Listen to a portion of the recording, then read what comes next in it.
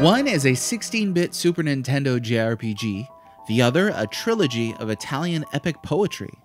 What do Final Fantasy VI and the Divine Comedy have in common? In this Gamelogica documentary, we're exploring a theory that the Divine Comedy provides a frame for interpreting the themes and characters of the sixth Final Fantasy. Considered a classic in its own right and one of the most influential works in Western literature, the comedy was written by Dante Alighieri, a Florence Italian poet and philosopher. It was completed in 1321, became so popular and widely read, it went on to shape the evolution of its native language. It's a true medieval epic, a trinity of books beginning with the Inferno, then Purgatorio, and finally Paradiso, each organized into cantos such as: The man who lies asleep will never waken fame, and his desire and all his life drift past him like a dream, and the traces of his memory fade from time like smoke in air or ripples on a stream. Dante himself takes the lead role in the Divine Comedy, and the story is told in first person, following his journey from a dark wood into the 9 circles of hell, then the mountain of purgatory, and finally up into paradise, celestial heaven. He's aided initially by the guidance of Virgil, a pagan poet of antiquity whom Dante admires.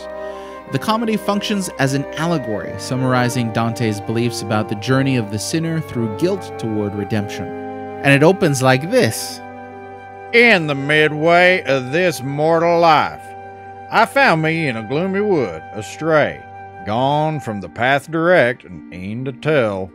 It were no easy task, how savage wild that forest, how robust and rough its growth, which to remember only my dismay renews in bitterness not far from death. It are done. To build his hereafter, Dante borrowed heavily from the theology of Thomas Aquinas and the traditions of the Greeks. Minotaurs and centaurs appear alongside Christian demons and angels.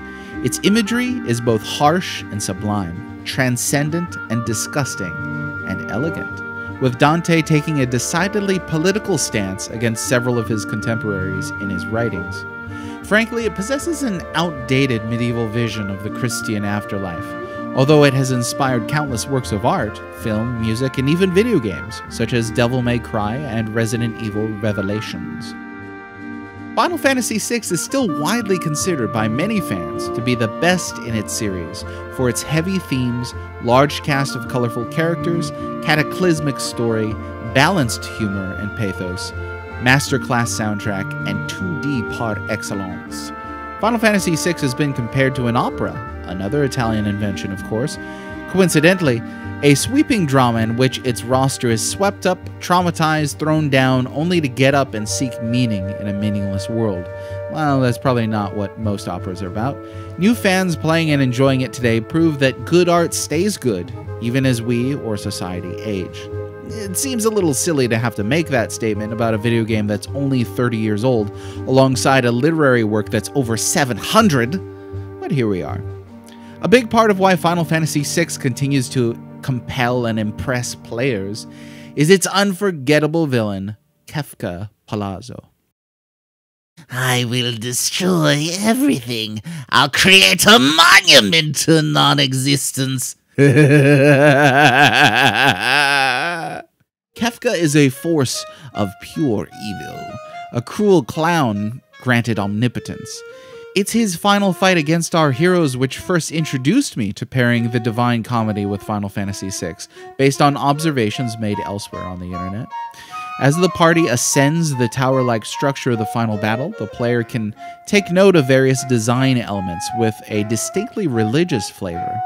We'll save examining Final Fantasy's parody of Inferno, Purgatorio, and Paradiso in the Kefka fight for another video, but it's important to note that this is where our theory began.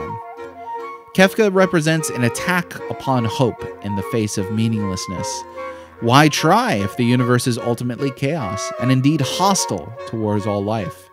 These are powerful themes which play throughout the game's history, Its main cast, in facing and defeating Kefka, are overcoming a personification of any maniacal or nihilistic reason to give up on life, choosing to find meaning to keep on living instead.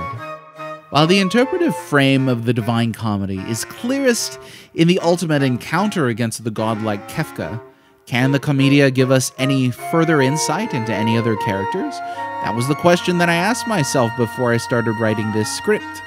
Can a 14th century medieval poem help us better understand the beloved world of Final Fantasy VI? Can we find analogs for Six's interesting, complex, and flawed characters in Dante's trilogy? To answer these questions, we'll examine each playable character in Final Fantasy VI, each character one by one. That's every person who joins the party, yes, including the secret ones. We are excluding anyone who's merely a guest character. Sorry, Bannon, Biggs, and Wedge. See you in a different video on NPCs with General Leo.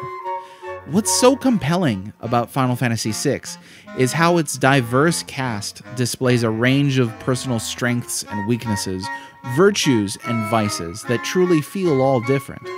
Have you ever wondered what the quote-unquote sins of these characters are? We're going down our list of playable party members and deciding, based on their backstories, personalities, and flaws, where Dante might have placed them in his version of hell.